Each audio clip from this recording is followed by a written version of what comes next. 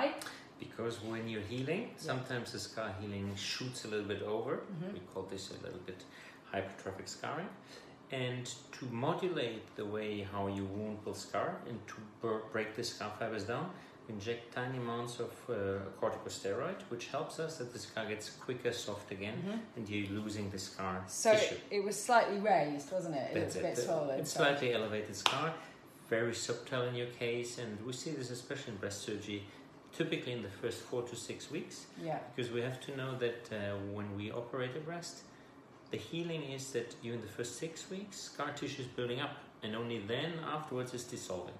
And this is why it takes 3 months to get the final results regarding the softness of the breast. Fabulous. So I'm back here in 2 months.